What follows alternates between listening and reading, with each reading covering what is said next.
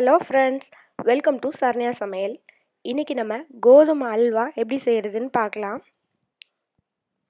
இந்த அல்வா பார்த்திங்கன்னா நம்ம சீக்கிரமாக செஞ்சிடலாம். ஒரு ½ வந்து நம்ம டக்குன்னு ரெடி பண்ணிடலாம்.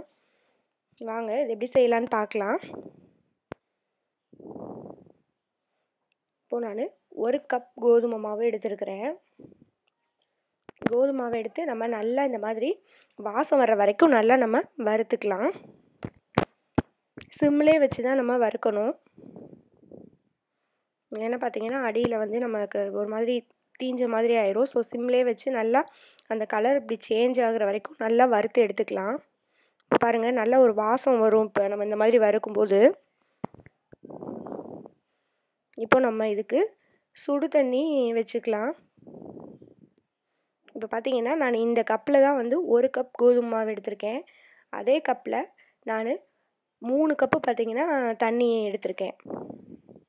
பாருங்கள், 3 கப் எடுத்து நம்ம நல்லா இந்த தண்ணியை ஹீட் பண்ணி எடுத்து வச்சுக்கலாம். இப்போ பாருங்கள், தண்ணி நல்லா ஹீட் ஆயிடுச்சு. இப்போ நம்ம வறுத்து எடுத்து வச்சுருக்க கோதுமை மாவை இதோட சேர்த்துக்கலாம்.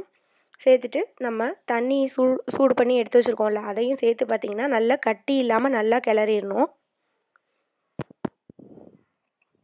நல்லா கட்டிப்படாமல் நல்லா கிளறிடணும். பாருங்கள், இந்த மாதிரி நம்ம நல்லா கிளறி எடுத்துக்கலாம். நமக்கு கட்டி இருந்தது அப்படின்னா இந்த மாதிரி கரண்டியில் பேக் சைடு வச்சு இந்த மாதிரி பண்ணணும் அப்படின்னாலே அந்த கட்டிலாம் பார்த்திங்கன்னா போயிடும். இப்போ நான் இதுக்கு தேவையான அளவு நெய் சேர்த்துக்கிறேன். ஒரு 3 ஸ்பூன் நெய் சேர்த்துருக்கேன். அல்வாவுக்கு பார்த்திங்கன்னா நெய் அதிகமாக சேர்த்தா தான் நல்லாயிருக்கும். அப்போ தான் நம்ம 2 நாள் 3 நாள் வச்சு சாப்பிட்டோம் அப்படின்னாலுமே அந்த அல்வா நல்லாயிருக்கும். இல்லைன்னா பார்த்திங்கன்னா ஒரு மாதிரி தண்ணி பட்ட மாதிரி ஆயிரும். இப்போ நம்ம இதுக்கு ஜீனி சேர்த்துக்கலாம். இப்போ நான் 1 கப் கோதுமை மாவு எடுத்திருக்கேன். அதுக்கு 3 கப் தண்ணி சேர்த்துருக்கேன். 2 கப் சுகர் சேர்த்துருக்கேன். எல்லாம் சேர்த்து நம்ம இப்போ நல்லா கிளறி விட்டுக்கலாம். இந்த மாதிரி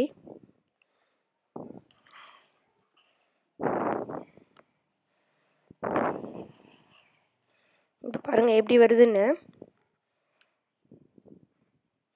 நம்ம இந்த மாதிரி பேனில் பண்ணோம் அப்படின்னா தான் நமக்கு ஒட்டாமல் வரும். இல்லைன்னா பார்த்தீங்கன்னா கீழே பூரா அடி பிடிச்சிரும். இப்போ நம்ம தேவையான அளவு நெய் சேர்த்துக்கலாம். இப்போ நான் ஒரு ஸ்பூன் நெய் சேர்த்துருக்கேன். நம்ம நெய் எவ்வளோக்கு அதிகமாக சேர்க்குறோமோ அந்த அளவுக்கு அல்வா டேஸ்ட்டாக இருக்கும். நமக்கு கெடாமலும் இருக்கும். இதை நம்ம ஃப்ரிட்ஜில் எடுத்து வச்சு குழந்தைகளுக்கு தேவையானப்போ சூடு பண்ணி கூட கொடுத்துக்கலாம்.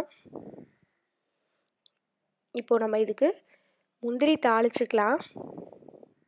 இதுக்கு நான் 1 ஸ்பூன் நெய் சேர்க்குறேன்.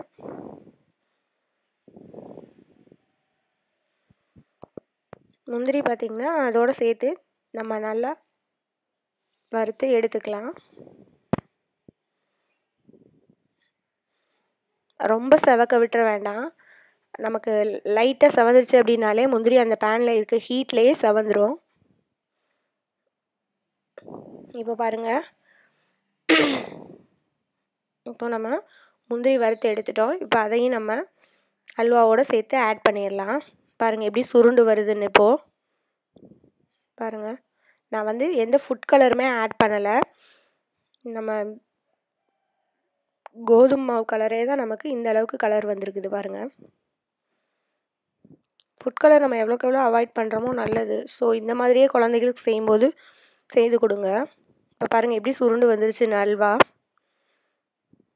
மோஸ்ட்லி ஃபுல்லாக ரெடி ஆயிடுச்சு. பாருங்கள், பேனில் எதுலேயுமே ஒட்டலை. பாருங்கள், நம்ம இந்த மாதிரி பண்ணும்போது இந்த ஸ்டேஜில் அல்வா ரெடி ஆயிடுச்சுன்னு அதை பாருங்கள். எப்படி அப்படியே நம்ம கொட்டும்போது பார்த்திங்கன்னா ஒட்டாமல் வந்து விழுந்துருச்சு. பாருங்கள், அல்வா ரொம்ப டேஸ்ட்டாக இருக்கும். குழந்தைங்க ரொம்ப விருப்பமாக சாப்பிடுவாங்க. நம்ம கடையில் வாங்கி கொடுக்குறதுக்கு பார்த்திங்கன்னா ஸ்கூல் விட்டு குழந்தைங்க வர்றதுக்குள்ளே நம்மளே செஞ்சு வச்சிடலாம். ஸோ எல்லாருமே கண்டிப்பாக ட்ரை பண்ணி பாருங்கள். இந்த அல்வா பார்த்திங்கன்னா இது ரொம்ப சூடாக இருக்குது, என்னால் எடுக்க முடியல. எடுத்து இந்த மாதிரி நம்ம உருட்டி பார்த்தோன்னா நம்ம கையில் எதுவுமே ஒட்டாது. அந்தளவுக்கு வந்தாலே நம்ம அல்வா நல்லா ரெடியாக இருக்குதுன்னு அர்த்தம். இங்கே பாருங்கள், பயங்கரமான சூடு.